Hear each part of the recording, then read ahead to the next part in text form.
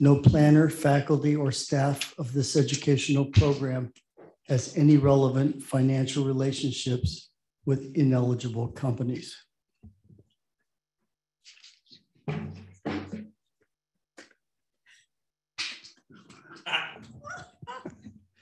Well, we're talking about collective bargaining and physician unionization. And I wear my International Brotherhood of Laborers hat of 45 years ago, 50 years ago, Local 125 out of Youngstown.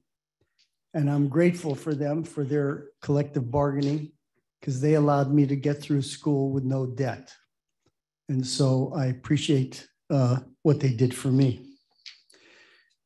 Dr. Bussey is going to talk about physician unionization and why that's relevant now. We've heard already that 70% of physicians now are employed. When you're employed, what do you do? What's your job? You are to do what the boss tells you to do. And when patient care is the issue, are you going to do anything that is against the patient interest? And the answer is, well, you have an obligation to your boss or you're going to be insubordinate. So you're in quite a compromise. Unionization of physicians is one way to handle it. And I'm going to talk about after you've unionized, what is the benefit of unionization? And it's actually only two things.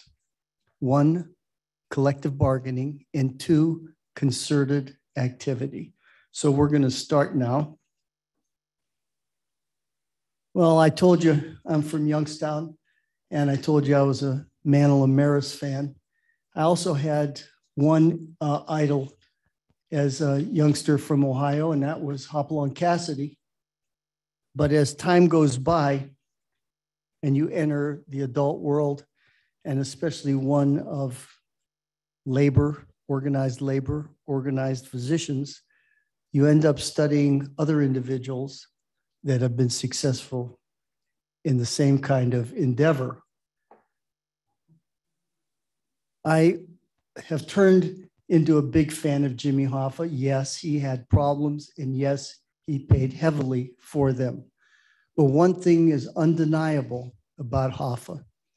He formed the biggest union in America, and he was incredibly successful in raising the standard of living for his members. It's undeniable. He was so popular, he could have got elected president from prison. But if we're going to talk, well, let me make one more comment about Jimmy Hoffa. One of the favorite interviews I ever saw of Hoffa was they said, Jimmy, well, what exactly do you do? He said, I only do two things. I negotiate contracts and I enforce them. That to me is clarity of purpose, and I appreciated it. And I've tried to bring some of that to the physicians union, that's what we do. Let's not get distracted. But we're from Northeast Ohio. Can't talk about unions in Ohio without talking about the Steelworkers Union. I.W. Abel was the third president of the United Steelworkers from 65 to 77. And to his credit, by the end of the 70s, the United States Steelworker was the highest industrial paid worker in the world. Not only did he represent steelworkers, and the steelworkers today represent the aluminum workers, the atomic workers, the upholstery workers, brick and glass workers, pharmacists, school administrators. So they do more than steelworkers. We're going to talk about his very famous ENA contract that he negotiated in '73, might be termed the greatest contract ever, and also too successful a contract.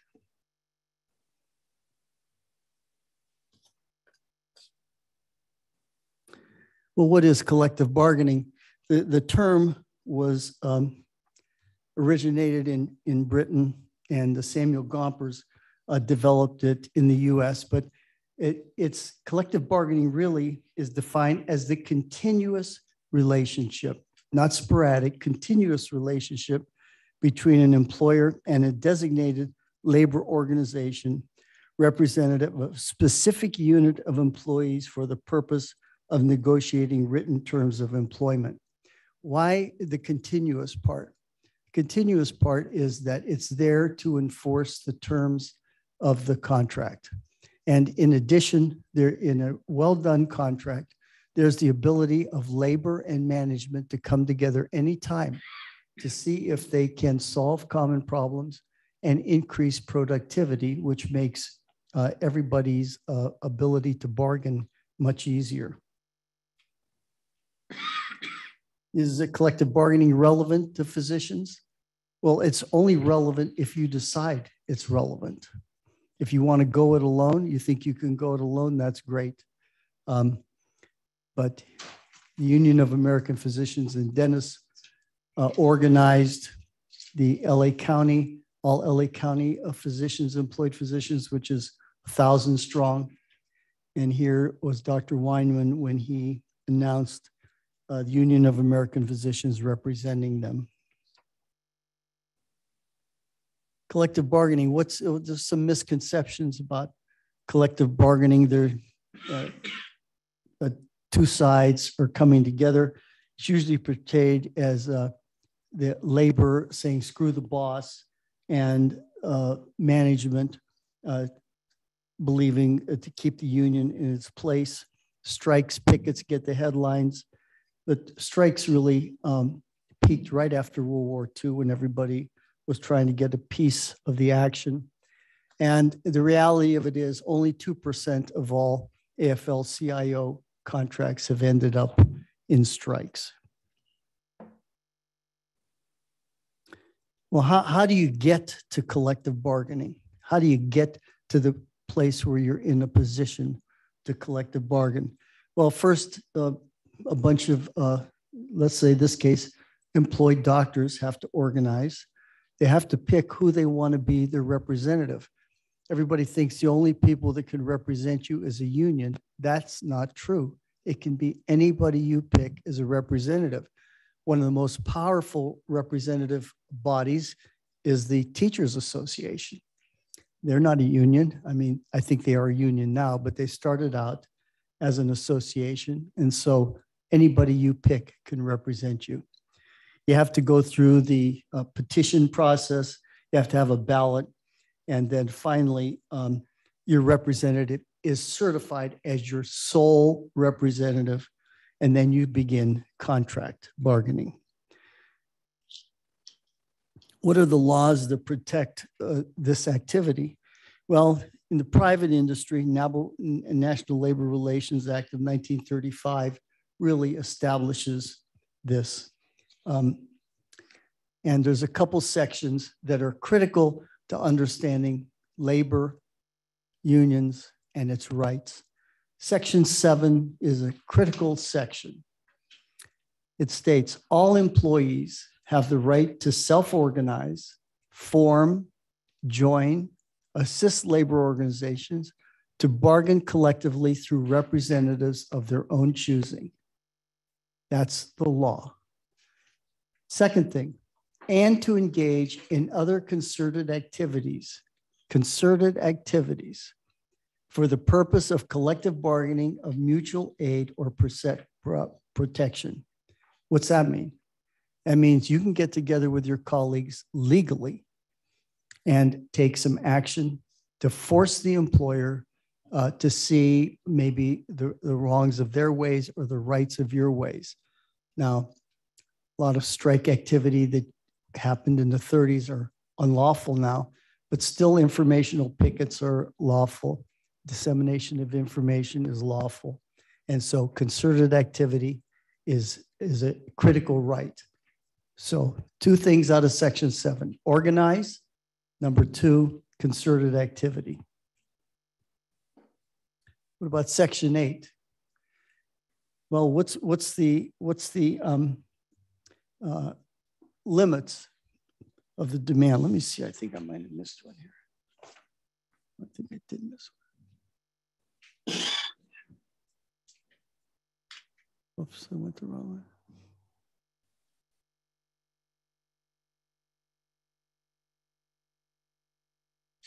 Here we go.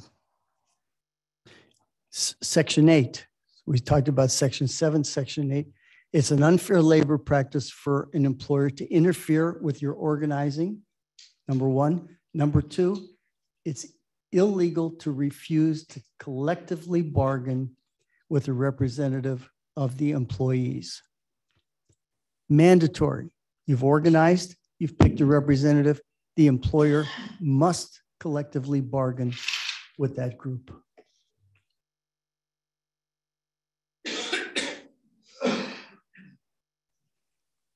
What about Section 9? They're your exclusive representatives. This prohibits different factions from getting different representatives. Once you've elected your representative, you speak with one voice. What are the parameters that you're allowed to discuss? Should be exclusive representatives for the issue of pay, wages, hours of employment, and working conditions. That's private employers. What about the government employees? They require special statutes to allow union representation or representation. In California, we have the Dills Act of '78 that allowed bargaining for state employees, including state-employed physicians, which there are quite a few. And Meyer-Milius-Brown Act in '68, collective bargaining for municipal, county, district employees, covers all government employees. Oops. What happened here? How did I mess this up?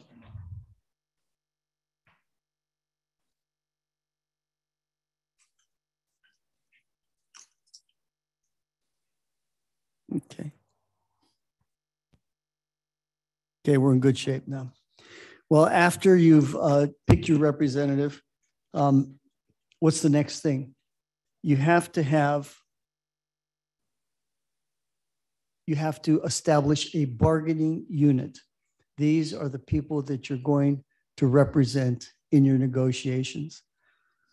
This is a very important part of the negotiating process because employers will want to get a huge designate a huge bargaining unit so that you cannot get them to all agree to be unionized.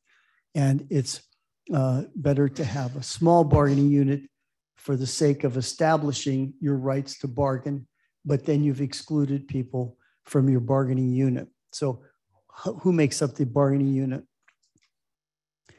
Really at the bottom, it talks about how you pick the bargaining unit. They have to share a community of interest, similarity of jobs.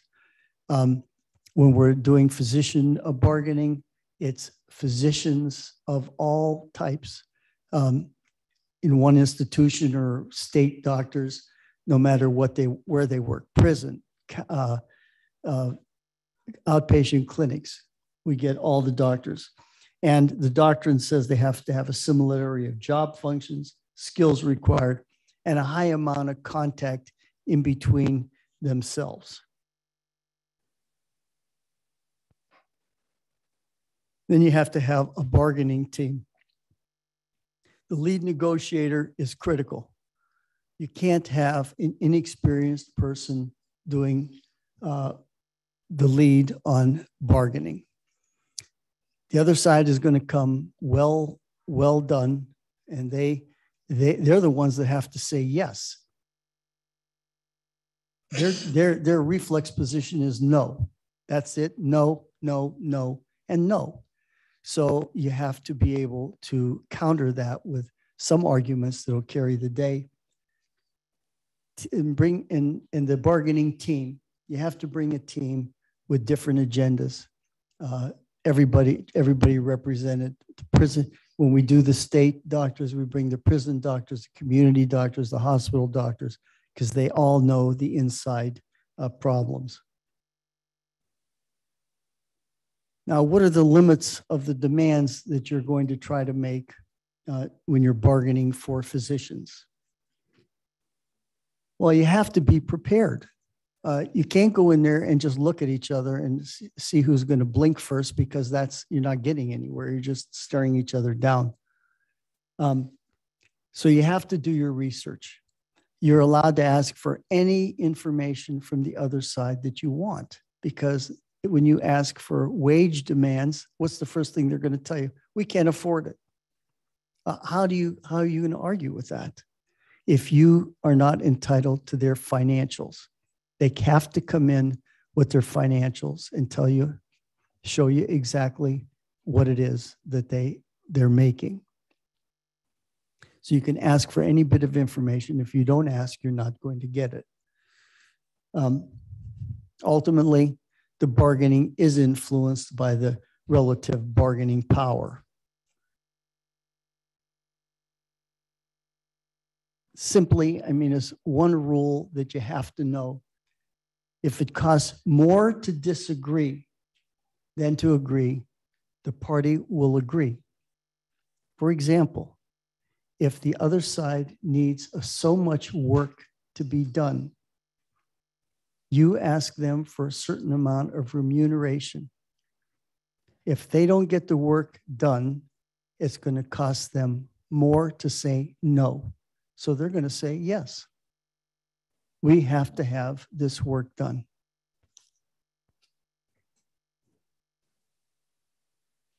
Now, I've done a lot of contract work for individual physicians, and I always, I used to, go through it, look at it. Now I do go about it a different way. I ask them first, have you signed this yet? And the answer usually is, yeah, I signed it. Well, then what are we talking about? You already signed your contract, individual contracts. And the only thing they ever do, they go right to compensation and they look at it and okay. They don't know who they're working for, how frequently they're going to get paid, if there's any compensation for productivity.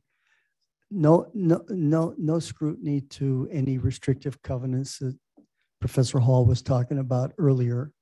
And so it's really foolish behavior by physicians when they're doing their own contracts. Well, when you're doing it as a union, you're looking at wages, benefits, working conditions, mandatory terms of a contract. So how do you fix wages in physician contracts for a union? Well, you have to come in with something. You just can't come in, you want this. You go to surveys, you go to government reports. The government has a report on every industry, how much they make, specialists. And so it's hard to argue that is the going rate. Now, if you want more than the going rate, what are you going to say? How are you going to get more than the going rate? Well, if there's a particularly bad, rough, tough, unpleasant jobs, such as the prisons in California, you ask for their vacancy rate. What's your vacancy rate in the positions that you have to fill?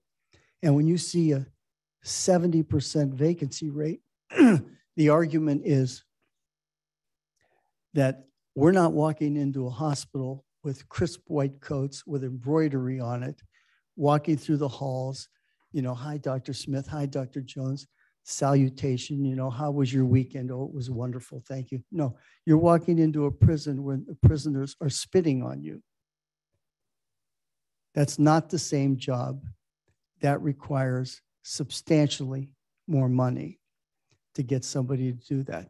It just makes sense, but if you don't illuminate it, then you're not going to get it. One of the things that employed physicians, we're going to start to go through some of the things that we negotiate for employed physicians that you would not think the private doctor or small employed physician would not think are even possible to negotiate. But we've negotiated all of these issues. Pensions, that's fairly straightforward. But leaves, how many type of leaves do you think you could negotiate for? How about holidays? How many? How about allowances? What about merit salary, business expenses, merit awards, parking incentives, housing rentals, license renewal, continuing medical education? Every one of these is a bargaining point. Let's go through the leaves that we've negotiated for physicians.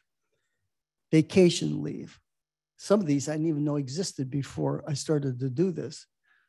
Vacation leave, sick leave, bereavement leave, military leave, jury duty, training leave, catastrophic leave, annual leave, disability leave, parental leave, adoption leave, catastrophic natural disaster leaves, personal leave, mentoring leave, work and family participation leave, organ and bone marrow donation leave, and a day off to go get your annual physical.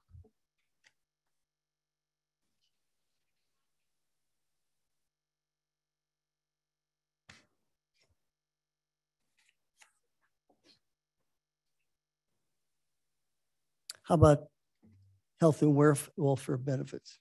You got health, dental, and vision benefits we negotiate regularly. Long-term insurance, industrial death and disability leave benefits.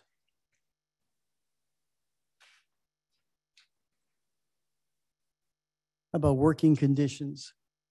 We negotiate meal periods, rest areas, callback assignments.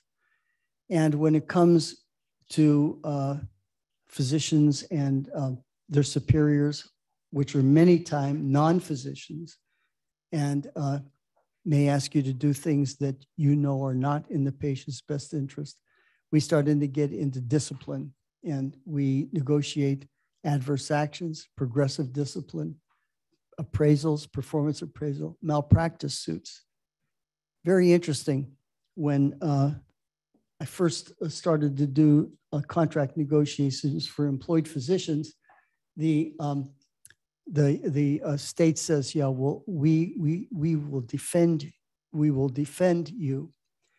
Well, defending me and allowing me the choice whether I agree to your settlement or not is something that most great carriers, such as Ms. Scher's company, will give you the option. You want to settle, or do you want to go take it to the distance? You work for most employers will tell you, we decide what we're going to do with your case. The other thing is that I have never seen them yet cover fees to represent you in front of the medical board after they report you to the medical board for a malpractice action, which private carriers such as Mrs. Scher's does cover. But the number one reason physicians come to the union to be represented is this final issue. They have been pushed around and told about making professional judgments. This is the number one reason physicians want to organize and be represented.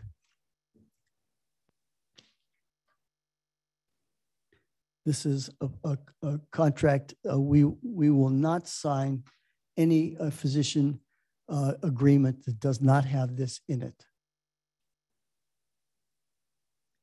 The parties agree shall not practice, nor shall they be required to practice in any manner which places their professional license in jeopardy. Well, you say, well, what kind of behavior would that be? Sometimes the administrators want you to use a cheap medicine instead of a more current medicine. Sometimes they have equal benefits, but one has much more adverse reactions. So their argument is, oh, it works the same, and not quite, but that's the argument. Then there's discharges. There's all a manner of things where administrators who do not have a professional license, do not have a professional obligation, will try to push physicians around. And let's face it, if you're employed and you don't have physician representation, you don't have the benefit of a working contract, what are your options? Let's be frank. If you're employed and your employer tells you to do something, what are you going to do? You better have a ton of money already before you tell the guy to go pack it. Your other options are to do it and to just acquiesce. So this is what the number one reason physicians organize, to protect their professional judgment, their integrity, and I think their pride. Thank you.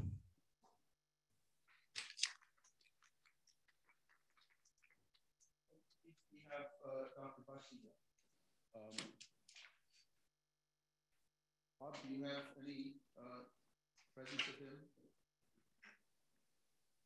Stepped out, but Patty says that they are resending him the Zoom link. No, we already did that a long time ago. So we don't have. All right. Well, then I'm going to have Patty ask him if he can come back and give his talk after the let's see, after the medical student.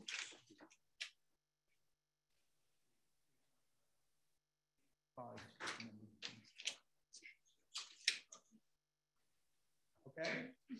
So we have about 5 or 6 minutes before we are scheduled for Professor Markovic.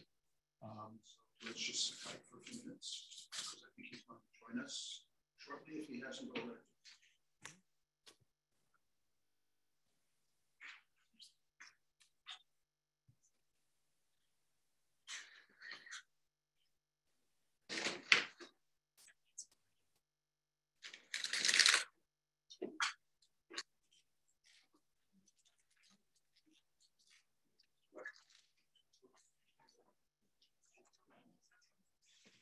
He's helping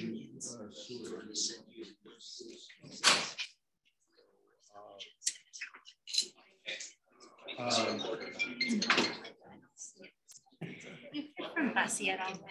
Me? No. I didn't. We're all I don't like this. This is yeah.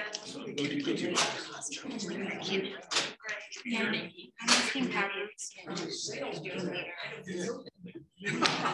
So I think that it's going to start again at You're right. He's just finished. No slides. Yep. Well, I was thinking you like things now too.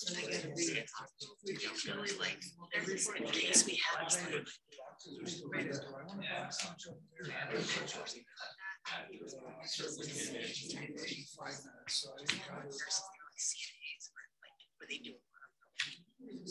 Yeah. Because it's questions by then, so saying they have talk a little, maybe there was something we could be sitting and they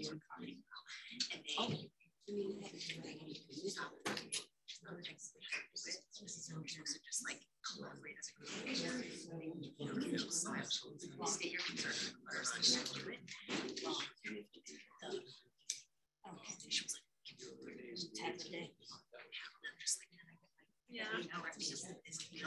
So we we're trying to reconnect the Zoom links with Professor Markovic, who will speak next, and then I don't know if Dr. Bussey can stay and or return at 3:25 and give his talk then. That's what we're trying to organize. Bear with us. It's interference with the internet. I think it's the Russians.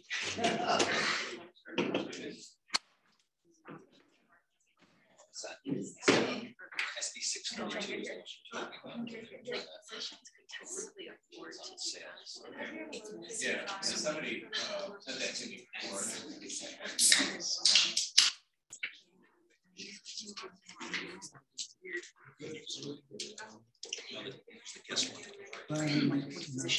That's the downside of technology. I was gonna say, I just. Like, yeah, access to like.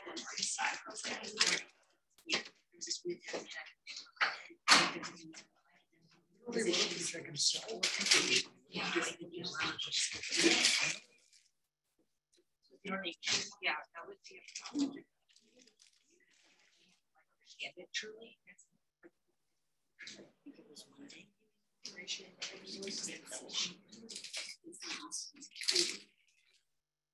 Yeah.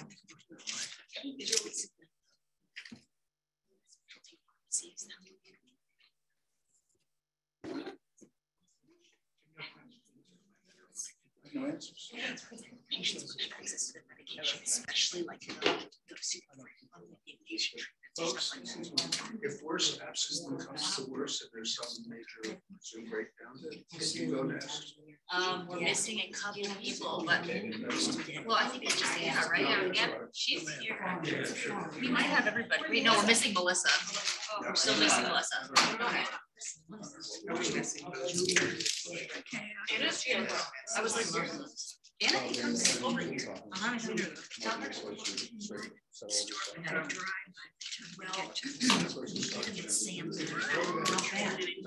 Yeah.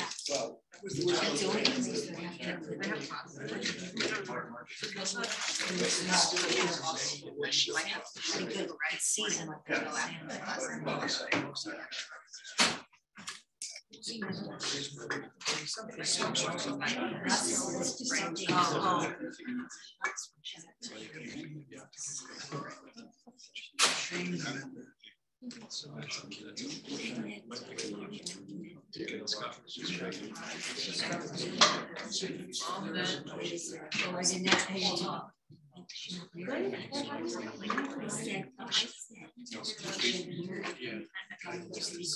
That's good.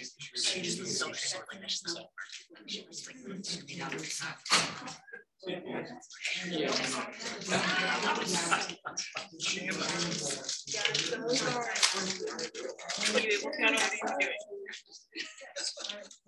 It's a character. Oh, you sent it.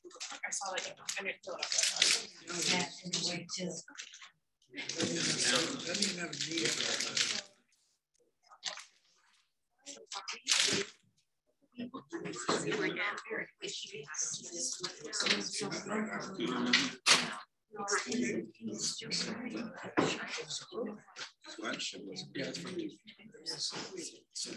Yeah, it's cold and all that.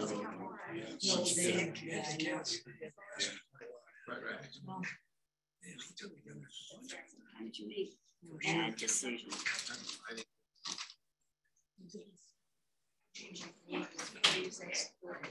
Oh, no, I just changed.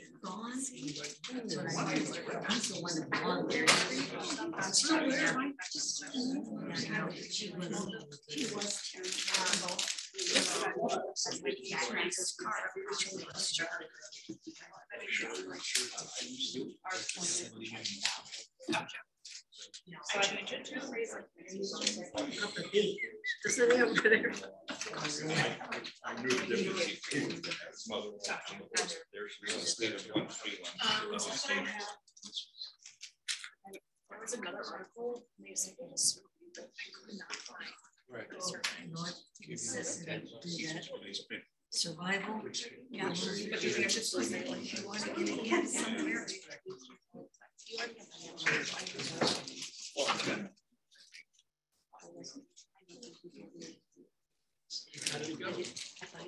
That's what I was finding out, because I was reading about certain.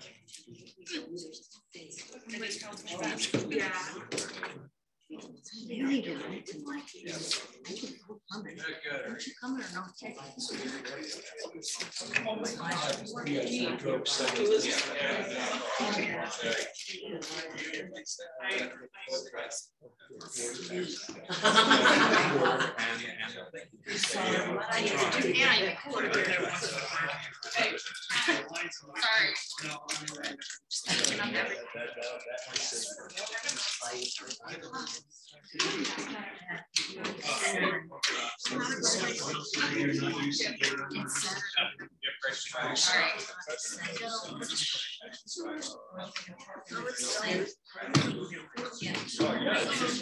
still run the center, don't you?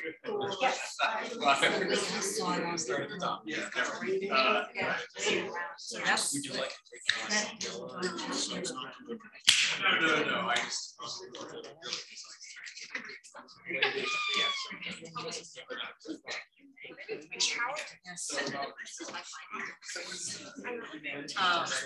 Are we standing?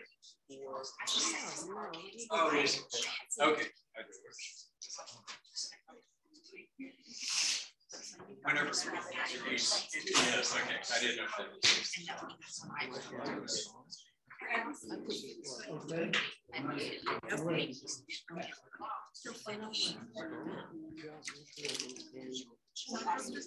like your green too. Sure. Are we gonna like rotate around the first?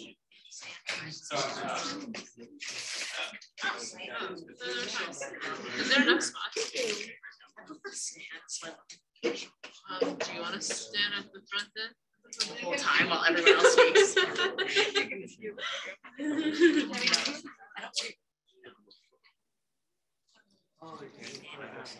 So I can walk around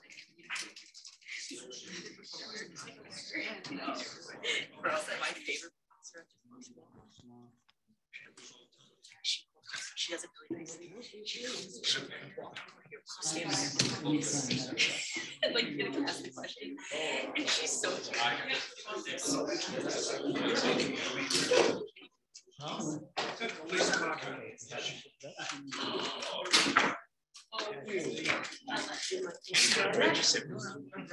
Put it upside down somewhere else. Yeah. I can't. Yeah, we need napkins.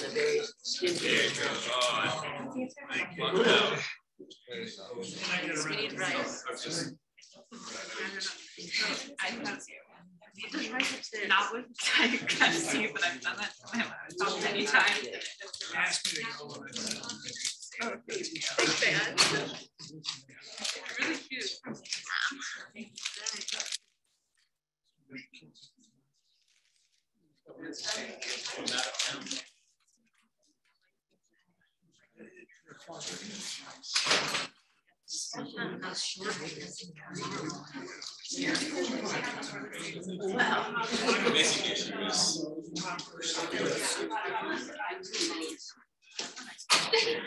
Sorry, you should take your time. Yeah, upside down. I didn't need to turn it off. Wait, what? You need to turn it off. It's fine. No, turn it off. I'm telling you. Just upside down on like a paper towel, on like a nest of paper towels. Don't use it. Like all the way down, like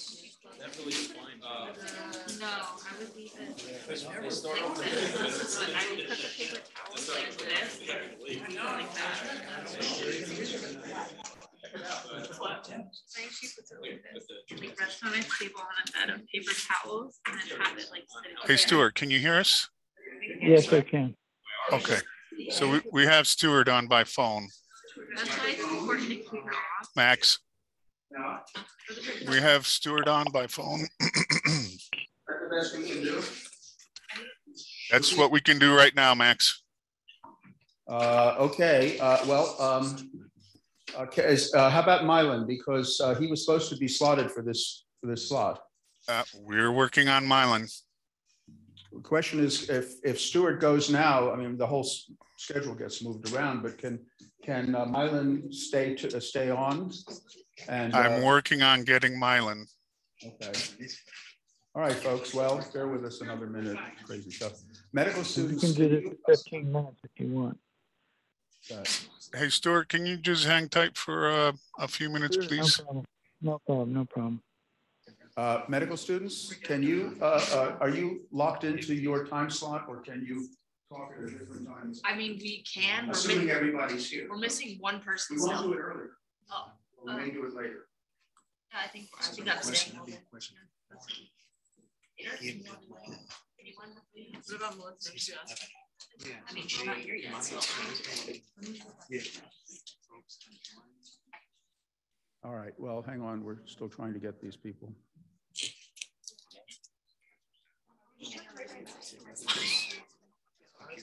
Oh, right. Till 6 though, right? Great question.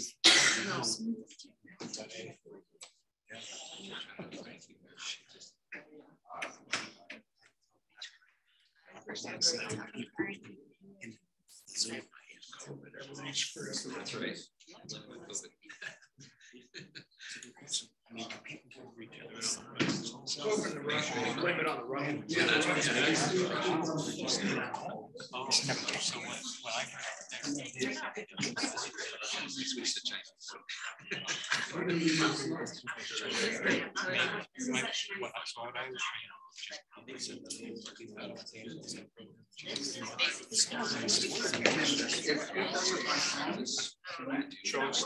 said what happens? If he does it by phone, The glass. can't get him. Kids are at college now. He can share his. I don't know about that. You said, can I show you slide? I don't know if I have this. Okay, because it says that he's remote. I can check and see if Patty gave it to me by any chance. Sit with us.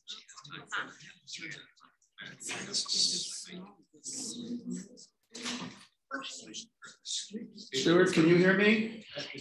Yes, Do you have slides? yeah, I sent them over to Patty. Okay, all right, then we'll find them, and if worse comes to worse, and I truly apologize for this, if you give your talk via your phone and just tell us when to go to the next slide, we'll do Yeah, that. I can do that. Oh, you can do that. Oh, I that's even better. Okay. I mean, no, I can't do it, but I'll just tell you when the next slide is. I think it's pretty easy. 20 slides. We're looking at something. Is that you? Legal Foundations for Physician Unionization? We see it. Yeah, that's Are it. you doing that, or are we doing that? Yeah, I think you're doing that. Oh, Is it on a default? I don't know. Is Rob back there? He's doing it. Oh. Behind the screen. So we're jiggling the schedule around. We're very sorry that we can't see Dr. Bussey, but he is going to talk with us. I think we can all hear him, and we have his slides. And so we will let you share your slides with us and go from there. All right, Dr. Bussey. Okay, well, thank you. I apologize for the time snafu and the technology snafu. I guess it goes with the whole, theme of industrialization and what's happened to medicine. It used to be right on, simple issue with the professionalism. So I'll try to get this done in 20 minutes. The first slide shows up in the upper left, a group of white-coated doctors, and then on the right side, blue collar. Is that the first slide? You see that? You guys see that slide, first slide? Yes. Okay, good. Well, this is what we're going to have to do. So the question is, where is the profession going? Are we white coats with blue collars, or where's medical professionalism? The second slide, please. You see the second slide on what is professionalism? Yep. Yes? Yes? Yes. Okay, yes. well, okay, good. All right.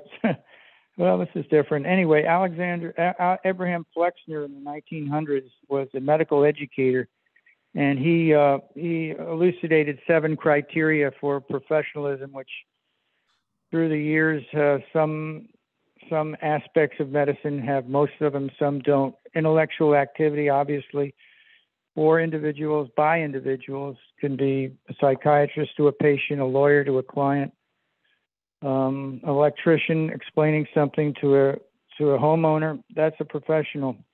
You could argue it's a trade, but a profession also includes special knowledge and research to an acceptable end of helping people with training techniques, CME, CLEs, all that stuff that we do to keep our profession up to date. And the other three criteria are a little interesting: moral community, which you say medicine has been that way since Hippocrates, ethics of legal ethics, and altruism. Okay, so the next slide, please, which is medical timelines. You see that? Yes? Yep. Okay, well, the timelines of medical professionalism start way at the left side with craftsmen in them before in 500, 1000 BC in Greece and Rome, giving potions and trying to help people with humors and non-scientific ways to help people. So it doesn't really, meet all the criteria of professionalism. They didn't have any training. They didn't have any organization. But when Hippocrates came in 460 BC, things changed. Hippocrates in the Hippocratic Oath describes a moral purpose. One of his quotes is, "Sometimes you give your service for nothing." And so we take the Hippocratic Oath as doctors to help people and become altruistic and moral, not just professional and share knowledge. In the Dark Ages, that didn't exist. So there were really nobody helping anyone in the world of medicine. That's why it's dark. The Middle Ages, though, the religious monks were also herbalists. So they practiced a profession where they had knowledge of herbs and they were altruistic. There was no organization, of course, but they were moral. In the Renaissance, you had sort of a bifurcation where the hospitals would take care of the poor. There was organized into a hospital, but rich people could get contracts. University doctors would take care of them. It wasn't until the 17 and 1800s, the American Medical Association, 1847, published its Code of Ethics, and then it was truly a profession. It continued on into the 1900s, where hospitals, the doctors told the administrators what they want, and it was truly a profession where it was self-regulating, according to Flexner's criteria. It was a golden age. I'm so old. I don't want to tell you how old I am, but I was actually, enjoyed that until the 70s, when things started changing with managed care and all the technology and all the third-party payers that pressured doctors to, limit formularies of medicines and limit the amount of time people were in the hospitals, and just basically telling doctors what their protocols were. Now we have mostly employed physicians in the last several years who really remind us of industrialization. Can you do the next slide, please? Next slide shows the agriculture and first industrial revolution. I do that because I want to infuse what has happened in medicine and professionalism, and that is industry. And what is industry? It's just mass production and layers of bureaucracy and people telling other people how to finish the product and manufacture it. In this case, it's medicine. But back in the 1760s, people would leave their farms and go to the factories in the cities and mass produce cotton, textiles, food. And that was really the Industrial Revolution. People were coming over from Europe. Labor was cheap. The cotton mills, cotton gins, and the thresher machines were there to dictated how long you were in the factory. And child labor was done for 12 hours. There's a kid up there. And finally, there's so much resistance and exhaustion and abuse that trade unions came upon Philadelphia and New York in the 1790s. The next slide, please. And that slide shows the second industrial revolution, which was in the late 1800s. And that was sort of the perfection of middle management. Frederick Taylor, as you see on the right, was a blue-blooded Philadelphian. He went to Bethlehem Steel one summer and watched all the workers on the floor create products and he thought to himself, well, I don't have to get my hands dirty, but I can sort of dissect and describe what the task is, building a car or making iron into steel, and I can get paid for it. And he detailed the instructions and then, produced protocols for the workers. That's the middle manager. And that changed America in the late 1800s. And he went on to work for the Ford Motor Company as the middle manager. So the next slide, please. The title of this paper was Legal Foundations of Physician Unionization. So the first, this is about labor. So the AFL, you might know, the American Federation of Labor, was craftsmen in the beginning. In the late 1800s, as your plumbers, carpenters, musicians, shoemakers were in a federation of 100 craft unions, and that was what labor was in the United States. However, as the Industrial Revolution in the early 1900s produced cars and steel, there was a competing organization called the Congress or Committee of Industrial Organization that said that industry was labor, not craftsmen were labor. So they had sort of disagreements until 1955. After the Taft-Hartley Act, which was anti-labor, they merged into the AFL-CIO. The Sherman Antitrust Act was started by John Sherman of Ohio, and this was during the age of 1890 when people were, the wages in America were great with all the assembly lines. People would come over from Europe, and Rockefeller would do mergers, acquisitions, and monopolies. So the United States did not like that. Department of Justice, or FTC it was back then, produced Section 1 of the Sherman Antitrust Act, which is to prohibit anti-competitive practice. And there was no price fixing. That was a big deal. No price fixing, and no exclusive. They couldn't exclude competition or limit output like Saudi Arabia does with the oil right now. You couldn't manipulate how much you put out. That would be an anti-competitive practice and a cartel. Section 2 prohibited monopolies and mergers. So that's lasted until the present time. We use the Sherman Antitrust Act to go after monopolies. We have Facebook and Amazon being threatened every few years with monopolistic practice. The Clayton Act of 1914, the major part of this act is that they stated that labor was not part of the Sherman Act. Labor was not an economic commodity, so it could merge, it could acquire, and it wasn't constrained by the Sherman Act. It wasn't a monopoly. It wasn't anti-competitive. That was a big deal because labor needed to increase. And so the United States government favored labor. It upheld peaceful strikes, picketing, boycotting, and it was a big deal for labor unions. In 1912, we had the Department of Labor sort of broker all these abuses of the industries. If you ever read The Jungle by Upton Sinclair, you know the horrible conditions, unsafe conditions in the meatpacking industry and the sweatshops. Department of Labor lasted to this day, of course, brokering labor disputes. But what really is the most important of this page is the Wagner Labor Relations Act of 1935. It was created during the Depression when there were violent strikes between employers and employees and the police, and it was done to protect employee rights and to encourage collective bargaining and to stop bad management practice such as spying on employees, questioning them, blacklisting them, and firing them. It was a big deal. There are two parts that you should know. I don't know if you're all law students or med students there, but Section 7, of course, of the NLRA is about protected activities.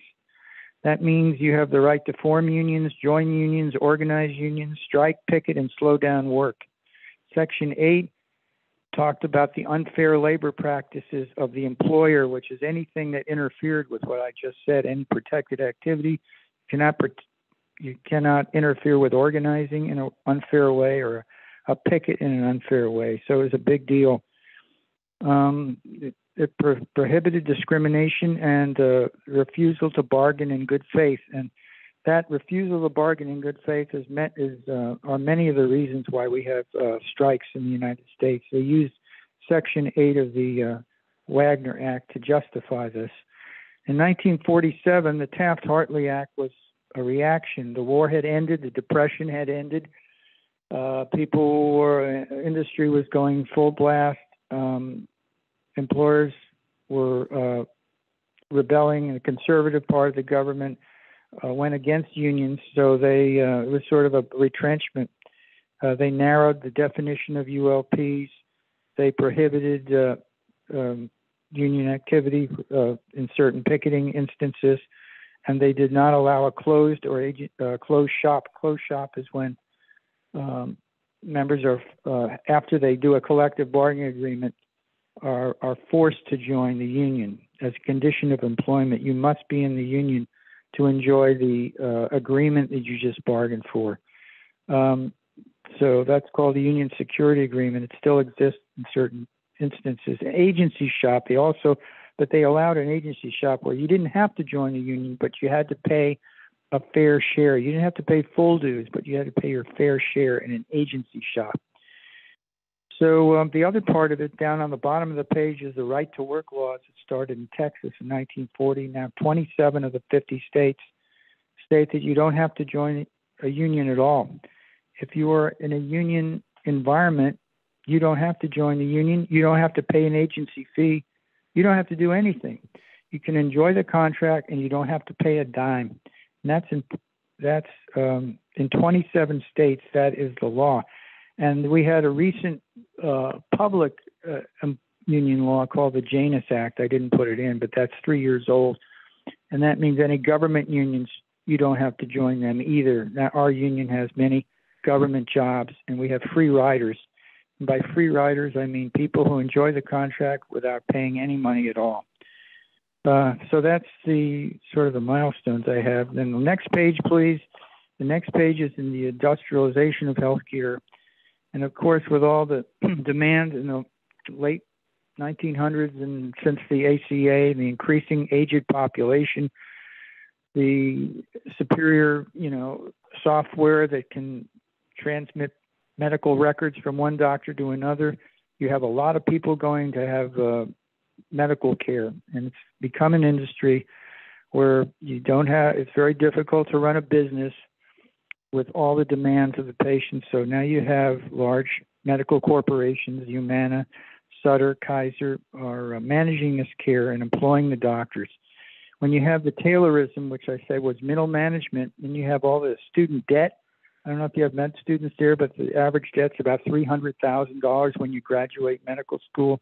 You're just happy to take the job. You don't, people don't know what they're signing, and they sign contracts, and our union has been very well aware of these contracts, sometimes contracts of adhesion.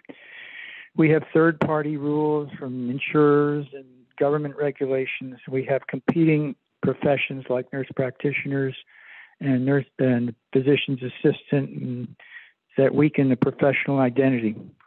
Can you turn to the next page, please? Okay, next page is a fun slide.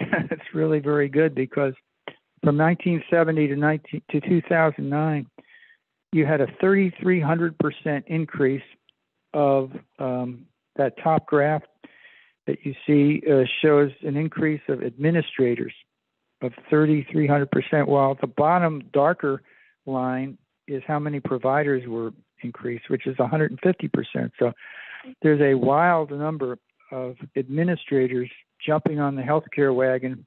Turn to the next slide, please. And there's the healthcare wagon, $3.3 trillion, 19% of our gross national product in healthcare. And much of that is wasted administrative drug fees, pharmaceutical overcharges, and the horses, as you might guess, are the doctors and the providers who pull this wagon and are burned out. So what am I saying all this for? The next page means as the doctors become employed, they have many masters. They have patients they must listen to, hospitals and insurers, groups and attorneys. And number one is their employer who pays their check. They must listen to the protocols if they want to keep their job.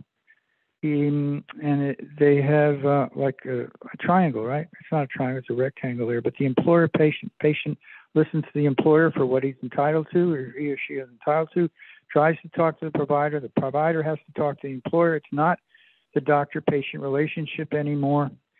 It is becoming an industry. So next slide, please. Since 1900, we had Germany and the United Kingdom form unions for physicians.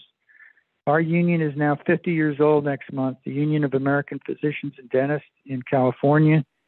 And this occurred when the third-party payers and managed care came in the 60s. There's only 2 or 3 doctor unions left now, Doctors Council and ourselves.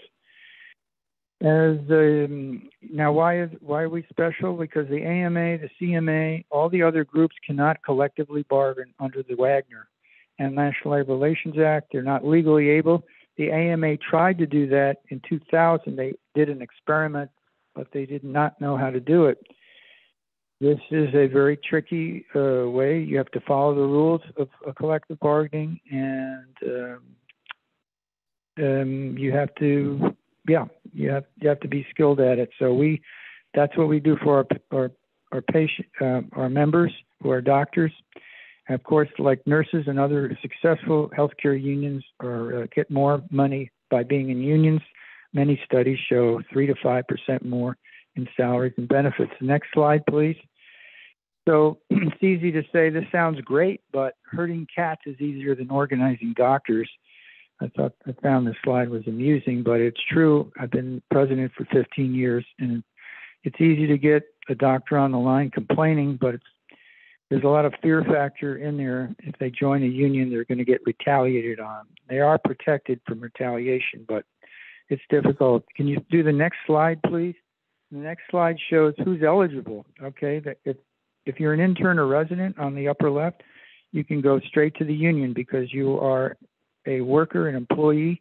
The 1999 Boston City Hospital case adjudicated that interns and residents were not students, they were employees and could be unionized. If you're a salaried employee, as long as you're not a manager, you can go and become a union person. If you are a manager or supervisor, you're not eligible under the National Labor Relations Act. So that's evident. The next slide, please.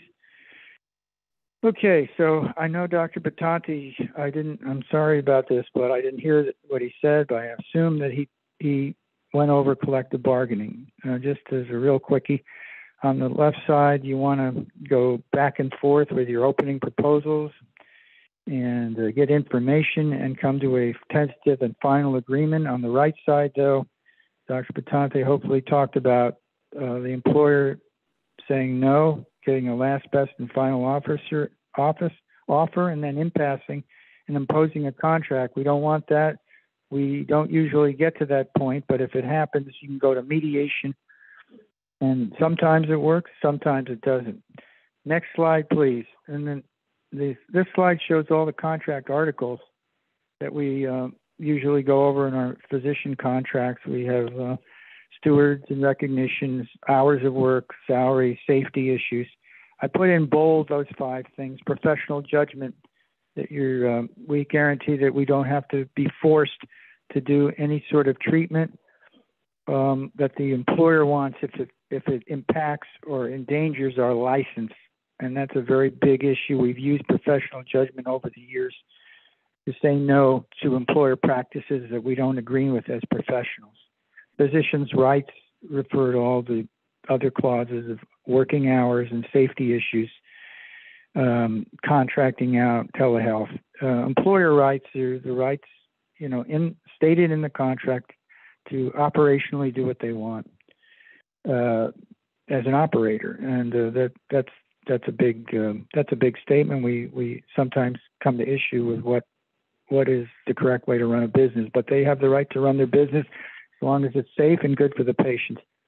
Next page, please. We have just cause and grievances up there. Grievances are contract violations, and the union has a duty to fairly represent a member who feels like somebody has violated their contract rights and told them that they can't have a vacation, or they have to work overtime, or they have to work certain places beyond their scope, and they want them to do things they're not trained to do. So we have the duty to fairly represent him. Step 1, grievance. Step 2, step 3. It's usually a time limit of 30 days per step.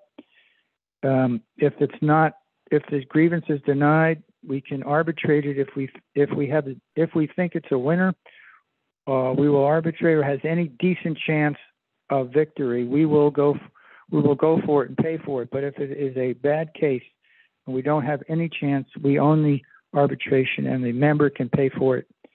He or she can pay for it. Just cause is when you are disciplined or fired, and the just cause is very important point of the union. Capricious firing, we don't need it. So you need a notice of a reasonable rule. It needs to be fairly investigated with proof. You've got to be treated equally with other people who have been accused of this, and the crime must fit the punishment. If you were, we've had people, fired for telling off-color jokes. Sometimes it's, appropriate. Often it isn't. So we have progressive discipline for those cases. If you've never had a disciplinary problem, we have progressive discipline in our contracts. Last thing I want to mention here is Weingarten rights. In the 70s, a woman worked at Weingarten Department Store in New Jersey. She was a union member, brought into an office for some discrepancies on her invoice, and admitted something without a representative there and incriminated herself, the Fifth Amendment.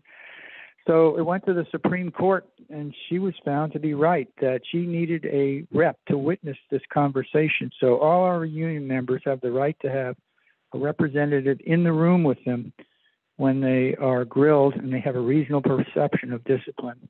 If someone says, come in, Dr. Bussey, I want to talk to you for something, it's no big deal. If you think it's a big deal, then you get a rep. You need somebody to witness it. So those are some of the rights. The next slide, please. I told you about the unfair labor practices. Usually for contracts, it's failure to negotiate in good faith. In that case, if you're out of contract and you have no strike, if there's no strike clause and your contract is expired, you have the right to picket. You have the right to strike. Practically speaking, you have to give the employer or the hospital notice at least 10 days so they can get other people to cover for you, other out-of-state doctors or nurses. And that's fair. And we don't restrict emergency services. We don't harm the public. Next slide, please. And we've had 3 strikes in 50 years. The first strike was in 1975 when the malpractice premiums went sky high. Jerry Brown did that. The lawyers lobbied, tried to do it, but the anesthesiologists, 2,000 doctors in California, picketed and slowed their paperwork down. And in 1 month, Jerry Brown withdrew the MICRA. Next slide, please, is the doctor strike we had in 2015. University of California, 10 student health centers did not negotiate in good faith over a year and a half, and we picketed on that, and we had a 1-day and a 4-day strike. You see this lady here. This is one of our stewards, but the old version in the 1800s of strikers having violence. This is the opposite. It's ironical. She's helping someone, not breaking their kneecap. She's helping someone with a broken knee. So I thought that was kind of ironical. So we help people. Next page, you see that strike in UCLA. We want it to end, but when the employer is not fairly negotiating, this is what we resort to. This is 3 strikes in 50 years. Last slide, please. Last slide. Also, we help other people in labor. This is me up in a nursing, yours truly up in Seattle, helping a nurses picketing. Sorry, this is it. So I'm done with the presentation. I apologize for this technological snafu, but I hope everyone heard this. But Yes. that's the legal foundations. Yes, thank you very much. Sorry. Yes, Yeah. thank you very much. We can have a applause. We apologize for the snafu as well, but you came across fine and your slides were great. We have a few minutes for questions, comments.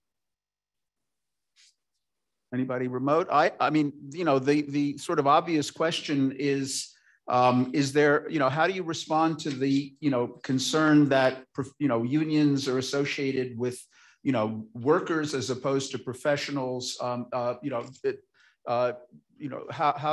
does it, is there a problem with it, sort of undercutting the professional nature of the practice of medicine by physicians? Yeah, well, you're right. That's the question. When people call up, they're tearing their hair out because they've been told what to do. They're exhausted with work. And that's why I put these slides in the beginning of the Industrial Revolution, that little kid who had worked 10 hours a day, child labor.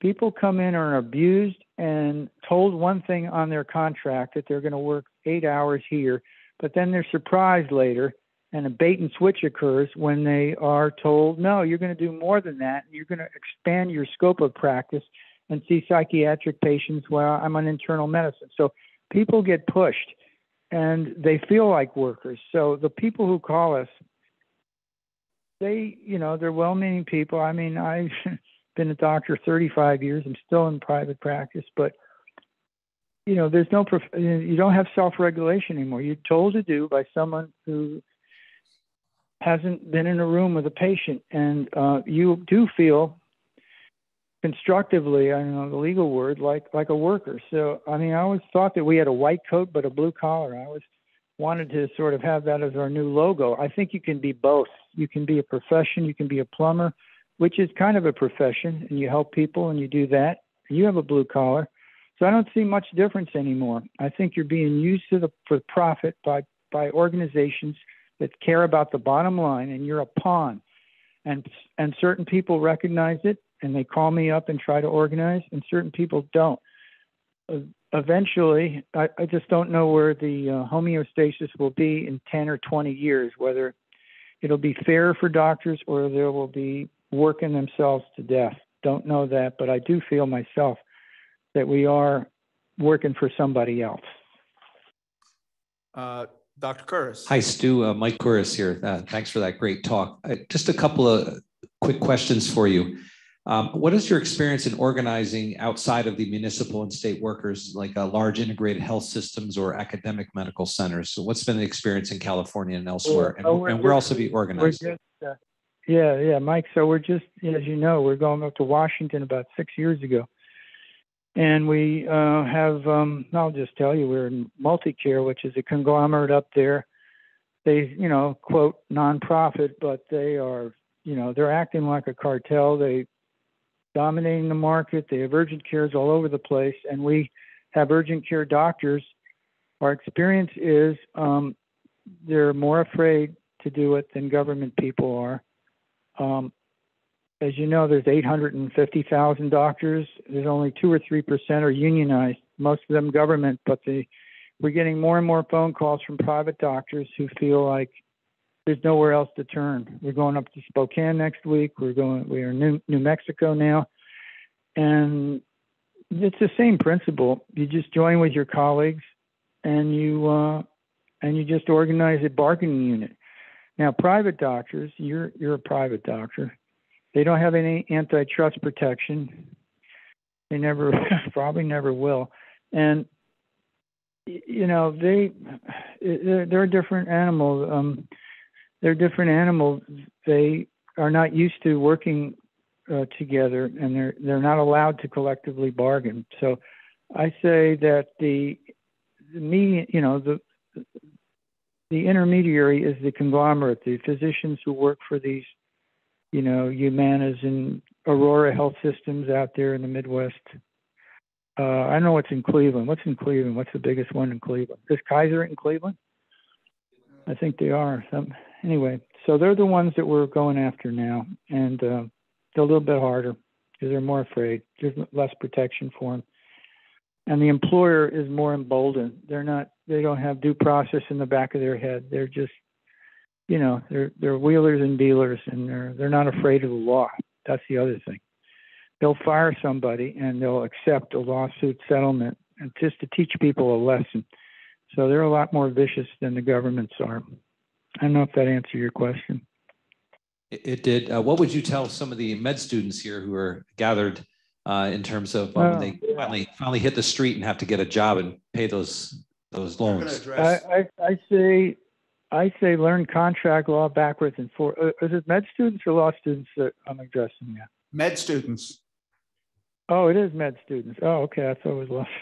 Okay, so all you med students, you know, I'm from Loyola. I went to Loyola. I gave a talk at Loyola a little while ago. And law schools, I don't know, or med schools are kind of part of the problem. They're very innocent. You know, they teach you the Krebs cycle and all this stuff that I never used, but they also get you, you know, $300,000 in debt, and they make you grab the first job you can get. Get some contract law under your belt so you can negotiate your contract, or get your friend, or get a lawyer or Mike Curtis or somebody that knows contracts, and show that person what this company is offering you and negotiate, because they need you more than you need them.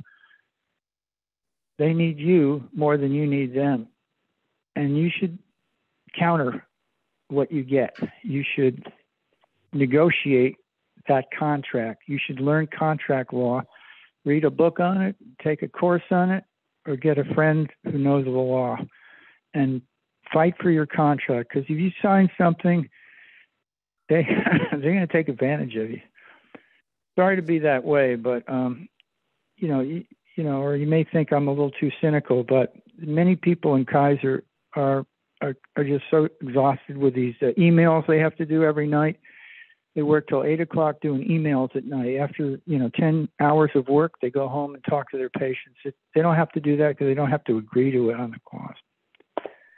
Thank you, Stuart. So I have applications to law school for any of the medical students who would like to learn contract law. Yeah, let's see. Right. Sorry. Yeah. Fred, you have a question or comment? Actually, two questions to either one of the two speakers, and I thank them both for educating me. The first is a question about, on the basis of one of the hallmarks of the 20th century medicine has been the rise of specialties and specialty boards and subspecialties. And your opinions on whether within this environment there's been any impact on a phrase that you've all taught me, and that is a substantial mutuality of interest. In other words, has the rise of subspecialty medicine impacted on a shared sense of community and mutual interest? And the second question is bargaining for professional judgment issues different for bargaining for other types of things? No, let me answer the second question. No, it's no different. We have professional judgment clauses in every contract we do, and they're expecting it now. We have in the prison system in California a drug program. You know what Suboxone is, right? Bupropion, you know, that you give to addicts. Yes. To detoxify them. Well, this prison system, I'll just tell you, in California, they made it a ginormous jump that our primary care doctors should do. There's 100,000 inmates. They said, let's go for it. Let's detoxify these prisoners. These people are overwhelmed, and they felt that it was not in their professional judgment and against their license to just write prescriptions in the type of program that the prison system created, which was harebrained, stupid, and dangerous, without any cognitive backup or anything. You say, "Oh, write the prescriptions; they need it." So we've had a year and a half fighting over a professional judgment issue that is a big issue, and it goes for anything that the employer could theoretically tell you to do. Or kick a person out from normal delivery and, you know, a drive-by delivery or a C-section or something that doesn't make any sense to you. It's really important to do that. That's like it's one of the three things that's most important: to preserve your autonomy, your thoughtfulness, your voice, and instead of being a pawn, you know. And so it's easy to do that in the contract, and then the fighting begins. But you have to have that. I don't know what the first, Bob, you want to do the first question, which is subspecialties? Yeah, I think that the question was, can we represent specialists, subspecialists, and general practitioners all in one contract? And the answer is yes, we do it all the time, recognizing that each one of those groups maybe has a higher market value, and we'll negotiate separately for different classifications of physicians. So yes, we can do that and do that. We have a question from Professor Silvers. Professor, just a second, Professor Markovic, if you can hear us, yes, nod, okay. Are you okay if we come to you in just a minute or a minute or so? Are you still? Take your time. Oh, thank you so much. Okay, Professor Silvers.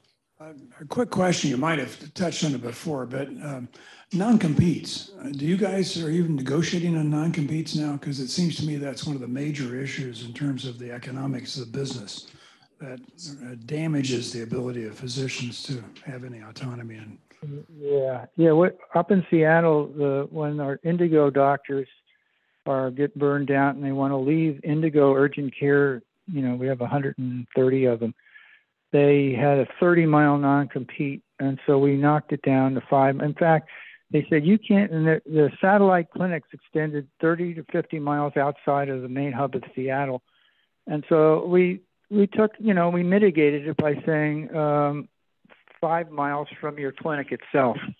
But the way it was previously written, they had to almost go to Idaho to do it. So yes, we negotiate non-competes, sort of mitigated. Most of them, a lot of them you can fight and they're illegal, or you'll win the fight if you want to do it, but we've sort of mitigated in the contract, not destroy it, but make it more reasonable. Instead of going miles away from the furthest satellite clinic, you can just put up your own shop or get another job from your local clinic. So that's what we've done so far as an example.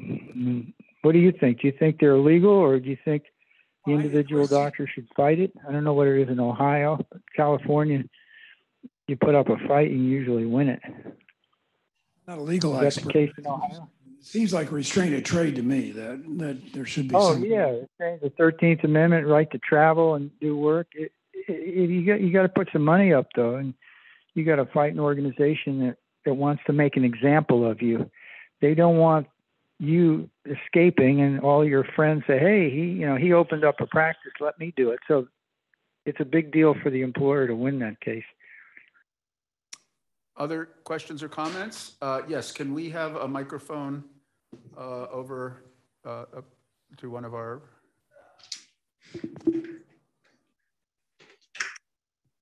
Thank you. Hello, thank you for the presentation. I learned a lot. So this question might come off as a little naive, but forgive me because I'm a medical student, not a law student. So I don't really understand all the, technicalities of things. But I was wondering about, I guess, your opinion on the collective power of physicians to unionize and ask for things beyond what's in their professional contracts, like advocating for patients in that way, or like maybe even, bargaining against like insurance companies and how they dictate prices for medications and treatments and stuff like that. If that is something that you think is possible or would be useful, just what's your opinion on that? I think with the vaccination issues here, with all the things about the abortion issues and micro, like I told you, we had the strike in 1975, we reversed it. And politics, here's what I have to say to you. This is a political profession. 19% of the money in this country goes to medicine and providers. If that's not the definition of politics, I don't know what is. A lot of people are employed in healthcare, and doctors are the tip of the spear. They should have a voice in any issue, including insurance reform, smoking, gun control, vaccinations, abortion.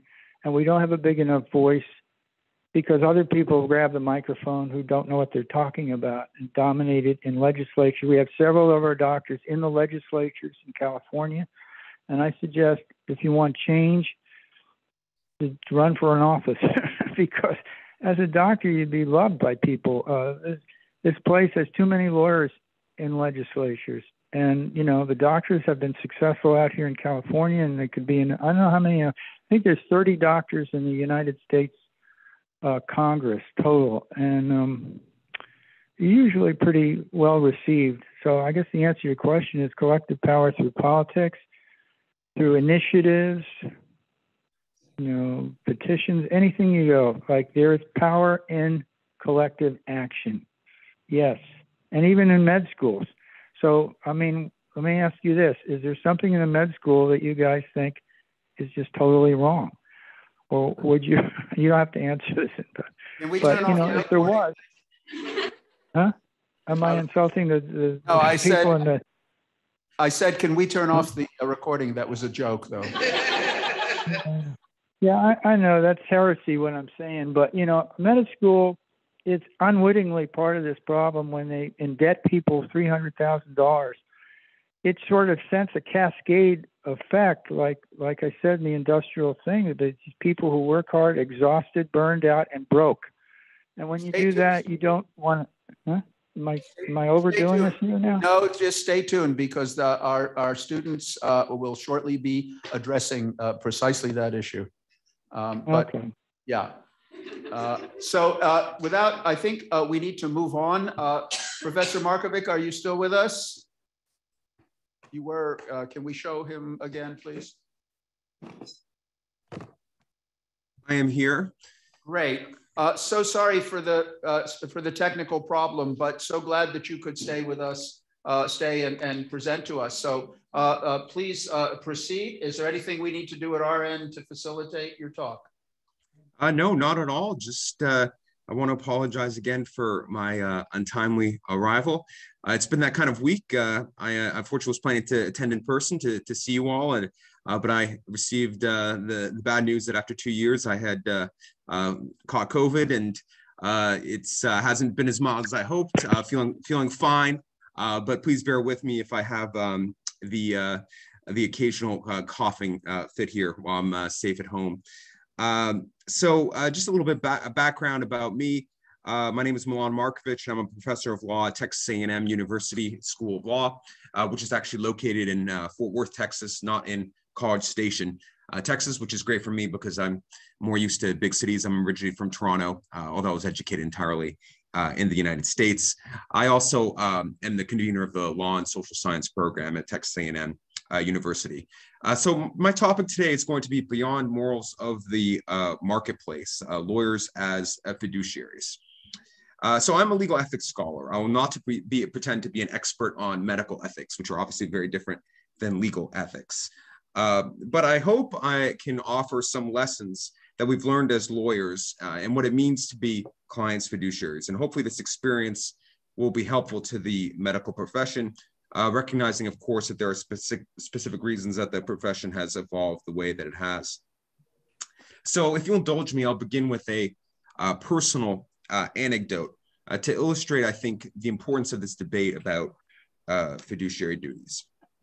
So like many people, I assume, I put off dental care during the pandemic for fear of getting COVID. So in January, when it seemed safe to kind of embark, I found a new dentist and I scheduled a basic checkup and cleaning. By the way, notice I'm focusing on dentists and not doctors. I figured that's a safer space. So I ended up at the dentist for nearly 2 hours. And at my first visit, only 20 minutes of that time was spent on this actual teeth cleaning. The dentist told me various things. I needed to have my old fillings replaced, I think a number of them. He claimed I had periodontal disease that we should treat with a series of deep cleanings, which involved lasers. The dentist also told me that I should meet with his sleep apnea specialist, although I have no problem sleeping and don't snore. So I was a little bit perplexed by all this, but nevertheless, I went ahead with the deep cleaning. I care about my gums. And this treatment consisted of 2 separate appointments with the dental hygienist.